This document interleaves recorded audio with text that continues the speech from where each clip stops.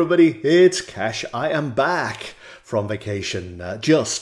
I have terrible jet lag, but I thought I better do a quick video because several people have written to me telling me that Biden had been possibly forecasting Armageddon in the near future as a result of the Russian invasion of Ukraine. So I thought I'd take a look at that. I'm not a worrier by nature, but I thought, hey, I better take a look at that. So I've done that, plus the race in Georgia between terrible Republican candidate Herschel Walker and Raphael Warnock. I thought I'd take a look at that, plus Marjorie Taylor Greene, of course. Plus, somebody said, will you please do pictures for a haunted doll? You know, why not, really? I should just say that I was incredibly ill for half of my vacation. It wasn't COVID, I'm told, but if not, it was COVID's first cousin. I was incredibly ill, and I was bedbound, and I had fever dreams. This is the thing I was going to tell you. You know, when you have fever dreams, they can be quite alarming. These big, swirling, epic fantasies that go through your mind while you have a fever. But these were mixed with my regular pictures and downloads and channeling, and they became incredibly scarily vivid at times, and they made regular pictures even more dynamic and so on. For example, when I was in Serbia, I went to see this war memorial. It's from 1947 and it commemorates a mass grave when the Russian Red Army went through Yugoslavia, as it was at the time. During World War II, they committed the most horrendous atrocities, so really nothing has changed. Russian soldiers are apparently the worst of the worst. And they committed mass rape, and 1,000 unidentified bodies were piled in this mass grave on a hill overlooking the River Danube. So when I visited that, I had this vivid picture in my head immediately of a claw going along the valley below.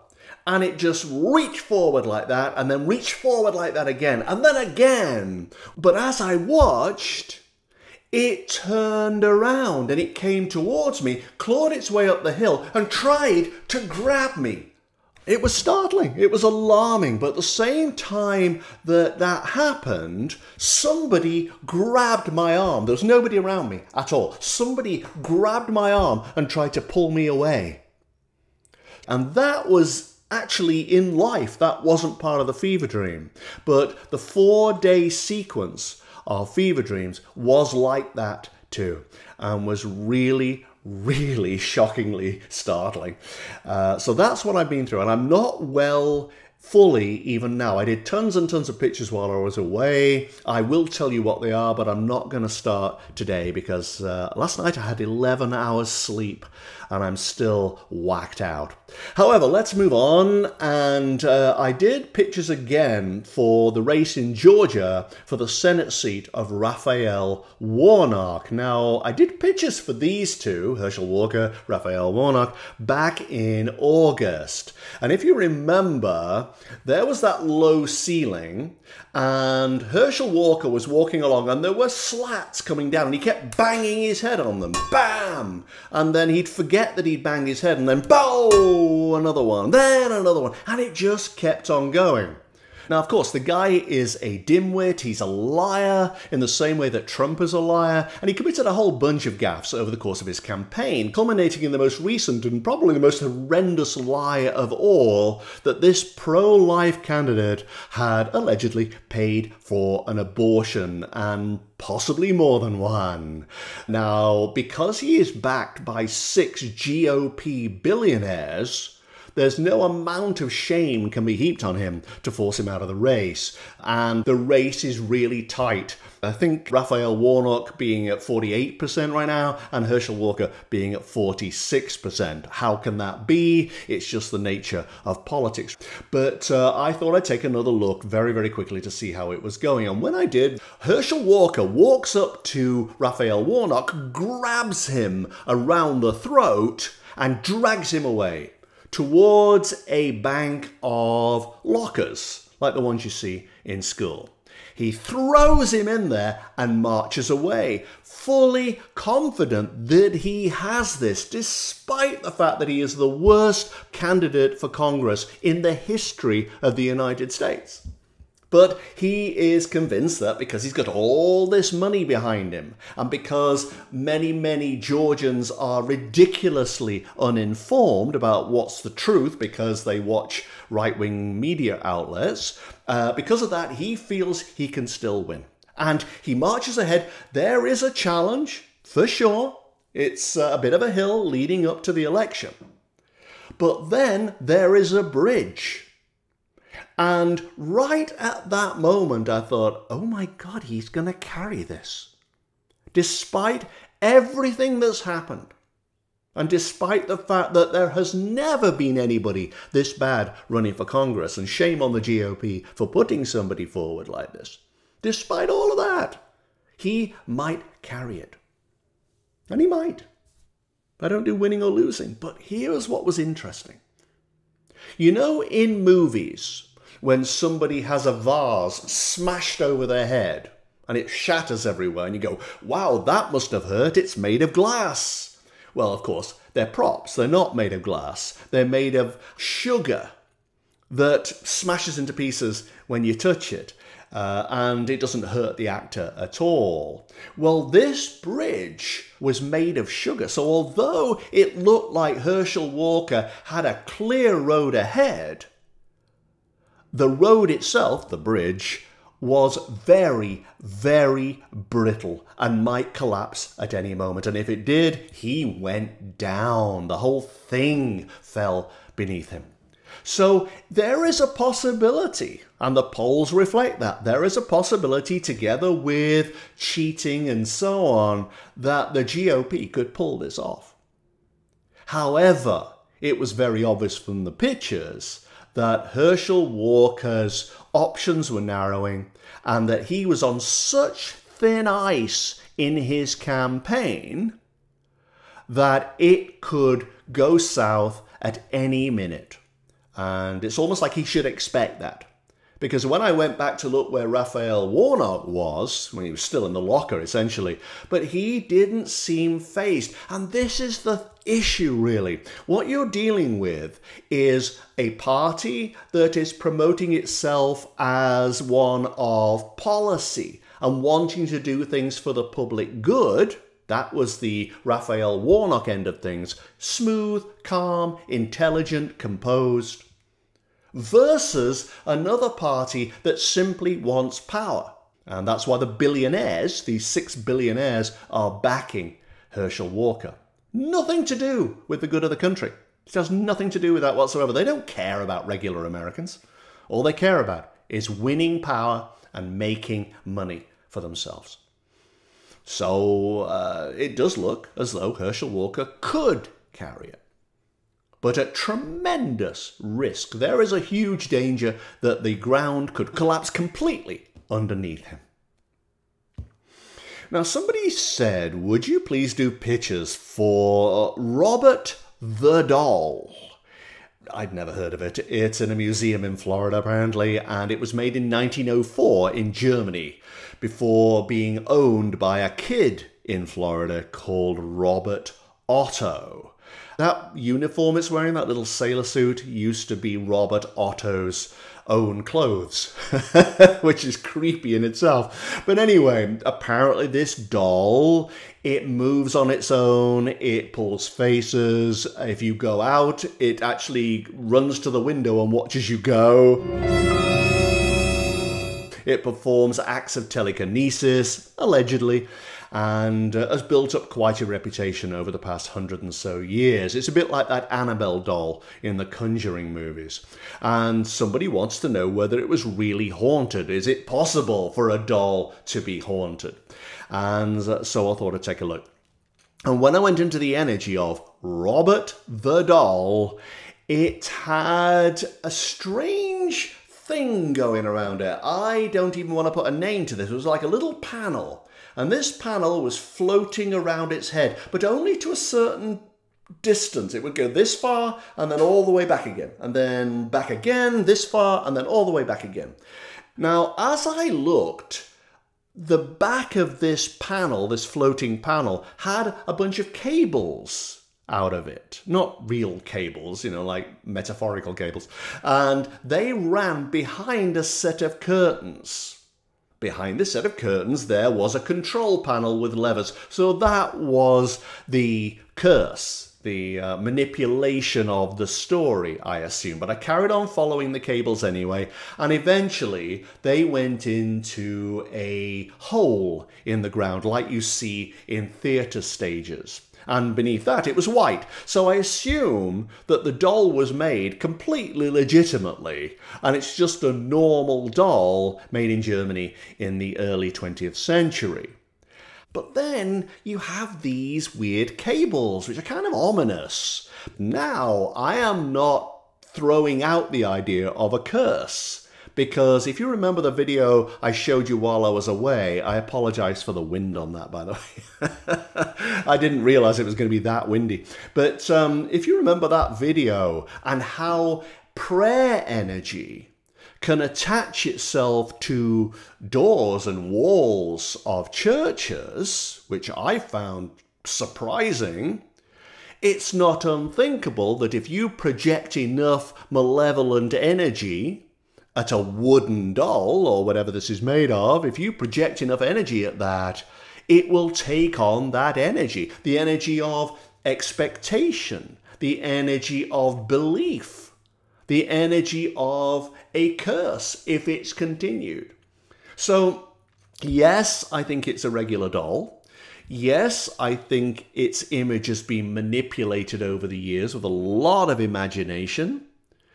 But yes, in light of what I found in that church in Serbia, I am leaning towards the idea that a doll could be infused with negative energy the more people believe that it is infused with negative energy. That's my feeling.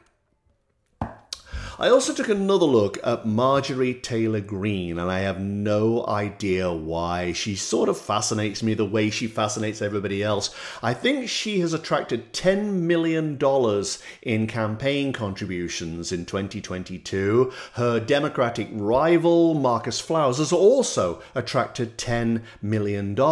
So it's a very, very expensive race. And when I've done it before, if you recall, there was that feeling that Marcus Flowers should be confident, but he was constantly looking over his shoulder wondering, where is Marjorie Taylor Greene? How come she isn't campaigning in the same way that I am? There was something mysterious about it. And when he got to the end of the campaign, remember there's all that dark cloud and stuff, which is the time we're going through right now, as you can imagine. When he got to the end, who opened the door to him? But Marjorie Taylor Greene. Now, it could be that because of her horrendous antics over the past year or two, that she is opening the door to Marcus Flowers, because he goes, you know, you're such a wretched member of Congress that of course I'm going to get elected. Maybe it works that way, but I was very curious to see what happened with her, and I went and did her individually to see. And when I found her, she was like one of those little ballerinas you see in those music boxes that they used to make in Victorian times. You know, you open the lid and they're just pirouetting on the spot. Diddle, diddle, diddle, diddle, diddle, diddle, diddle, diddle, diddle, diddle, diddle, diddle, like that. And they just go round and round and round and round. She was like that on one of those spindles. But that spindle she was on was in a groove in the ground. And it had two ways to go. One of which suggested she put in no effort at all. It was just where she was heading. And the other one was if she did put in effort and she did try to get re-elected and she did whatever she could to win the favour of the American public. Bear in mind, they have no policies, these people. They're simply demonising Democrats, making sure that Republicans, while they may hate her, would never vote for a Democrat because they're going to be communists, they're going to change the system, they're going to wreck America, they're going to come for your guns. That's what this always is about. Otherwise, Georgians would vote for a Democrat. And so you have these two grooves. And Marjorie Taylor Greene, whichever one she went down, whether she put in effort or she didn't, she ended up at the same place. at the foot of this hill which represented the midterms. The groove went up the hill.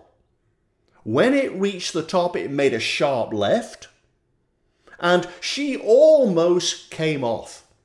But it did feel like she managed to stay upright. If she doesn't, she's out. Marcus Flowers wins. But it did feel like she just managed to stay upright. Possibly because that area she's running in is very, very, very red. But she went along and down the other side, flopping around at this point. This had really been a close call. And then on she went. But for Republicans, this is so important to have somebody like Marjorie Taylor Greene, who is expert at demonizing Democrats. That's what they want. They don't want somebody who is an expert at being a politician. They simply want somebody who is the very, very best they can get at demonizing Democrats, ready for the 24 presidential election. And she is one of those. She is brilliant at getting attention and demonizing Democrats. And so obviously they want her to win. I also finally responded to a question that somebody had asked me about Armageddon. I was on vacation. You can't just leave me alone without Armageddon questions. And I thought, oh, really? Biden's warning about nuclear war? Apparently so. This situation in Russia is worsening. It's coming to a brink point with Putin threatening to go all in and destroy everything. And I thought, okay, let's take a look at the relationship between Biden and Putin. Because if you remember, about 60 years ago, during the Cuban Missile Crisis, the US President JFK went behind closed doors with Khrushchev, and they came to a deal about missiles, and that sorted things out and took the world back from the brink. And I think people are hoping the same thing will happen here. But I thought, okay, let's take a look at the relationship between Biden and Putin. And there they are side by side. And the weird thing was that Biden had a steering wheel. You know, like you give to a kid and they just kind of run around the house going pretending they're a car. That sort of thing. And Putin just regarded him as a silly, doddery old man.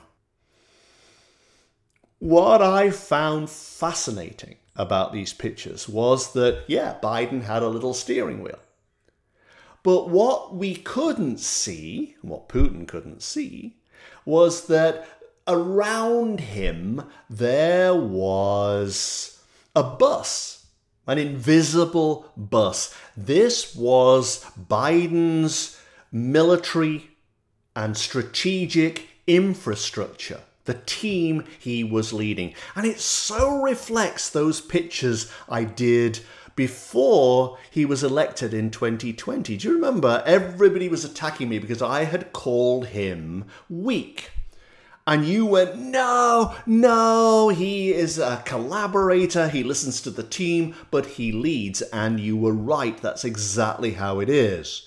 He is somebody who listens to all the various sources of input and information and so on, and then he makes a decision and he leads. He is driving the bus, and you don't get to see what the bus looks like, how big it is, how many passengers there are on it. This is the same thing again. And Putin didn't fully understand how big this bus was. And he happily watched Biden kind of pop, going over the hill and down. Good, that's him out of the way. Now let's proceed. And Putin just marched on. He was totally okay. Yeah, there was a big challenge ahead, a steep hill. But Biden was out of the way. Putin was in control. Nothing could get in his way. He goes up that hill and discovers as he reaches the top that the sky is a lot lower than he'd imagined and solid. There's only so far up he can go before he hits a ceiling. And the way forward after that is extremely narrow. His room for maneuver is gradually going to decrease. So what about Biden? Where did he go? I went down the hill to see what was happening.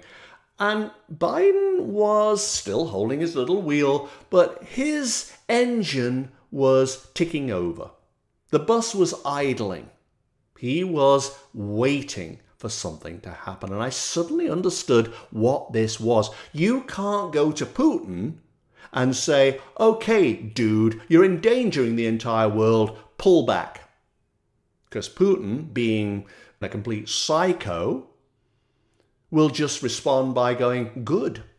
I hope everybody dies. Something like that. And so Biden had realized that if you just set the stage, put all the pieces in place, but invisibly, so you don't quite know where they all are. It's a bit like planting landmines. But if you do that, all you have to do then is wait, let the bus idle away, and Putin will discover for himself what the limitations of his power are. So going up the hill, Putin thought, I'm great. Look at Russia. We are thriving. Delusionally, of course. We are thriving. But only as he reached the top did he realize that the sky was a lot lower than he thought. That the sky is made of wood. Something the rest of us already know. But that the sky was made of wood or metal or something. And that the gap for going forward was considerably tighter than he had ever imagined or foretold. Biden was playing an incredibly strategic game with his invisible bus. Enough that Putin and his representatives on Fox News and so on, and in the Republican Party, all think that he's some doddery old guy who doesn't know what he's doing. Yes, he appears weak to them, but he is doing his collaborative thing, his teamwork thing, his get on the bus, let's do this together strategy that has worked for him during his administration in quite astounding ways. And that is it. Thank you very much for watching. It is great to be back. I hope you're all doing well. It's certainly far better than I am, that's for sure. If you haven't subscribed yet, please do. We have just passed the 29,000 subscriber mark, which is beyond my comprehension. I am so grateful to everybody who's subscribed. Thank you. And if you would also like to share and like, that would be fantastic too. Follow me on Twitter @CashPeters. Follow Olive, who is still in standoffish mode. Can't believe that I went away and deserted her for 2 weeks. And so she's giving me the cold shoulder. But I'm sure she'll come around. But if you want to follow her, she's at Olive Meets World on Twitter. Otherwise, I'll see you very soon, guys. Thanks a lot. Bye-bye.